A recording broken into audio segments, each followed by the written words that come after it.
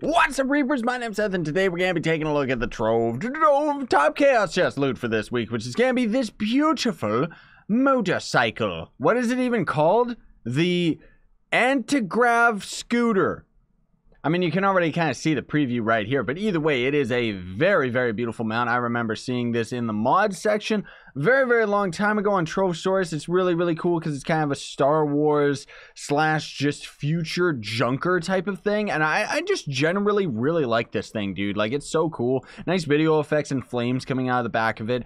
Again, makes me wish that the Draco ended up having some increased fire video effects quality, don't you think? But crafting this thing is oddly expensive. Like, it's not that it's expensive per se, it's just the fact that it costs robotic salvage, which has me a little taken aback here, because robotic salvage is something that's being used like crazy since the Trove Heroes update has come out for everything on the resistors crafting table, right? I ended up blowing through about 20,000, if not maybe it was 15 to 20,000 robotic salvage, and I'm just fresh out, so I just keep on having to buy it now, because otherwise everything else is just grinding plasmium all the time. But either way, 30,000 flux, 1,200 crystallized clouds. Now, crystallized clouds you actually get from the Sky World. You gotta specifically go into the Sky World portal itself in order to end up finding this rare ore. Let me actually go and find some right here just so I can show you real quick.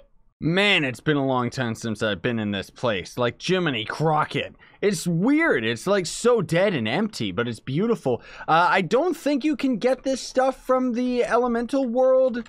Like the elemental sky world. I think you specifically have to get it just in the sky portal itself, but it's gonna be this ore right here, which incidentally, if you end up mining this, you can end up randomly getting a nimble nimbus mount as well, which is pretty cool. And then you just need the robotic salvage, which is easy enough to grind. It's just that we're spending a lot of it lately. And then fairy dust, which is just going to end up being found in the Fey Wilds biome, right? Which, incidentally, we're actually going to be getting a Fey tome, I think, in the May update that's coming out later this month, but we'll see what ends up happening with that. In either case, though, guys, thanks for watching. Very much appreciate it. Hope that you enjoyed the video. Sayonara and stay epic.